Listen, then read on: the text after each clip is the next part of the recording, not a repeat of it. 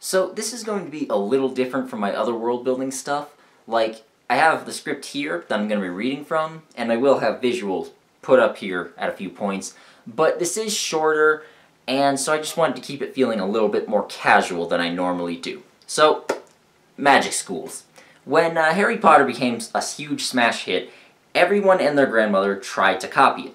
I've talked in the past about how stuff like Percy Jackson is basically just Harry Potter in a different setting, but there are tons of different stories across all forms of media that are either rip-offs or take some sort of inspiration from J.K. Rowling's work. And there are a lot of tropes that were either popularized or pioneered by Harry Potter.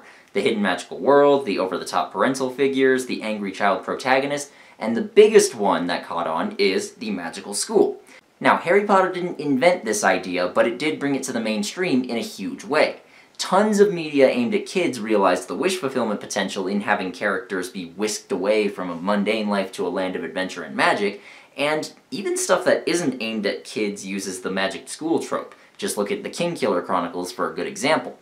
Even Star Wars has magic schools in it. The Jedi and Sith both have temples where they teach people to use the Force. They even have badass lightsaber duels and shoot lightning for practice, making them objectively cooler than Hogwarts. But no form of media uses more magic schools than anime. Fucking hell, there are so many anime magic schools. Watch Mother's Basement video on the subject if you're curious, because that's a whole other rabbit hole that I don't have the time or the expertise to dive into. The Irregular at Magic High School, Asterisk War, Trinity 7, King Dragonar Academy, Unbreakable Machine Doll, Sky Wizards Academy, Magic Academy, and Akashic Record of the Bastard Magical Instructor, to name just a few. The short version is that all magic schools offer escapism, and the anime industry leans hard into that, while also adding a lot of boobs. There's a lot of fun to be had in making a magic school. It can be a simple backdrop for the heroes to learn how to fight bad guys, it can be a character unto itself full of history and secrets, or it can be the primary reason for conflict. If the school is a place where students pit their abilities against one another in duels or tests, then that could be a fun excuse to put in a bunch of magic fight scenes. This is a subset of creating a magic system on, which I already did a video on. I won't go into detail about what sort of magic would be taught at this school, since that's a different discussion. All I will say is that magic can be taught, then that means it probably has rules and consistency, meaning it's at least a somewhat hard system. Other than that, feel free to go nuts. And obviously you don't have to include a school if you have magic. It's possible for people to learn to use it in some other way, such as private tutors, but this will all be worth keeping in mind. Now, first things first, what is the purpose of the school? Obviously it's to teach students magic, but why are they learning magic in the first place? Is it because the world needs wizards to fight demons? Is it because a secret society is planning on overthrowing the government? Is it just for the love of knowledge? Is it because magic is innate and without training kids will hurt themselves? Is it to train for blood sport? All of the above? In real life, public schooling is primarily meant to prepare kids for life as a worker in the modern world, as well as instill the values of whatever culture they live in. A worker today needs to be able to read and write and do basic math, so kids get taught that. Most countries also want a certain level of nationalism in their citizens, so they teach about all the ways they're awesome. E.g., during the Cold War, both the US and the USSR talked to school children about how they were so much better than the other for a variety of reasons. Hogwarts is an institution meant to teach kids to control their powers so they don't hurt anyone, and to prepare them for life in the wizarding world, which has different problems to deal with than the Muggle world. Contrast this with the White Tower from Wheel of Time.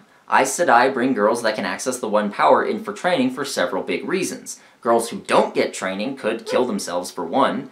For another, someone needs to fight Shadow Spawn and the men who go insane from channeling. The Tower exists to solve problems using magic, even though a lot of these problems were caused by magic in the first place. So if you're putting a magic school in your setting, think about how and why it was created in the first place. What problems was it created to fix or mitigate? The answer to that will be very different depending on the rest of your setting, and if you can make it fit properly, then that makes the whole setting that much better. Next up, who's in charge of this school and what rules do the students follow? Is it run by the government? Is it a private institution? Maybe a demon lord funds it so he'll have a source of new minions. The point is that in most settings, education isn't free. Someone has to be providing the room and board for all the staff and students, whether that's tuition fees or tax revenue. And if it is free, then that has to be justified through the rest of the setting. And as an institution, there have to be some rules to keep students from blowing themselves up. If a public high school makes you wear goggles when doing a chemistry lab, then maybe Seamus Finnegan shouldn't be allowed to wave his explodey death stick around at the breakfast table. For that matter, they shouldn't sell love potions to teenagers. That's just asking for a whole lot of date rape. Not to mention all the Quidditch players that fly around 100 feet in the air. The only class at Hogwarts that seems to have any safety precautions put in place is, weirdly enough, the Care of Magical Creatures class that Hagrid teaches. The point I'm getting at is that magic is going to have some dangers to it, even if those dangers are just people who use it for unsavory ends. If you want to make a school that doesn't have any safety standards, then you could find a way to exploit that. Maybe show off how magic users have an obnoxious macho culture that results in a lot of them getting unnecessarily hurt. And even without danger, there should be rules in place to keep people from abusing their power, such as not allowing teenagers to buy and brew love potions. Seriously, what the fuck? As for who is in charge, that one's going to depend on why the school was created in the first place and by who. The White Tower and the Jedi Temple were both created by magic users who wanted to continue their fight against evil, and they both used their power to influence politics in a way that benefited them.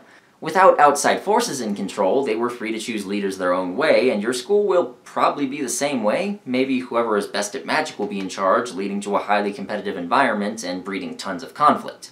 That would be inefficient, of course, but it would be a lot of fun to watch, and there could even be a whole industry built up around watching the competitions they use to determine who's the best. But it would make the most sense to have them choose their leader the same way governments do. Hereditary succession, elections, or the predecessor choosing who will succeed them. This will, of course, involve some politicking among those who want power for one reason or another. The form this takes will be up to you. Just imagine it as a miniature government, because I already have a whole video on that too. And then there's the question of what sort of power the leader or leaders have, which is, frankly, a topic that's best left alone. Unless you're really into the idea of creating a constitution and body of laws, you can just leave it at they're in charge. The important part is that you remember that the staff of any school has lives outside of teaching the students, and that it can affect what goes on with the students. Whether that means the teachers are magical Nazis or they just do their own research, it's something to keep in mind. While we're on the subject of students, how old are they? In most cases, magic schools are there to teach kids and teenagers, but it's not unheard of to see older people there learning. The university from Kingkiller doesn't seem to have any age requirements at all. If you can pay, you can take classes there. And the White Tower picks up girls as soon as they display signs of being able to use Saidar and teaches them for years before they become full Aes Sedai. So the students range from being older teenagers to adults in their 20s. In both cases, the teaching isn't structured that rigidly, whereas Hogwarts is set up similar to a real school, with students divided based on age, graded assignments, and exams that are continued to move forward.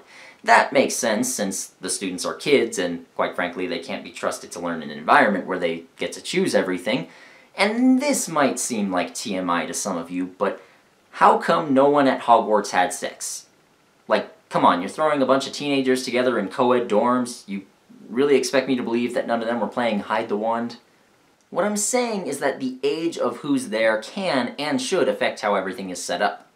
Anyways, that's all the major stuff to keep in mind while making a magic school. I know this is shorter than most of my world building stuff, but this is a pretty small aspect to most settings. If you want to make an institution similar to a normal school that barely features in whatever you're creating, just have at it. Most people won't care. But if you want to make it into something bigger and more fascinating, then consider some ways to make it more sensible. And don't have the school be the hiding spot for objects of great and terrible power. Seriously, that's the worst idea I've ever heard of. You're just asking for an elongated battle scene where the bad guys attack and try to take it. Just put some security for the kids and leave it at that. Thanks a bunch to Apo Savalainen, Brother Santoads, Christopher Hawkins, Joseph Pendergraft, and Tobacco Crow, and all my other patrons whose names are here. If you want to get your name on this list, as well as get early access to my videos and some other perks, then consider throwing some money my way. And please like the video, comment on the video, subscribe to help this become more visible, and I'll see you next time. Bye.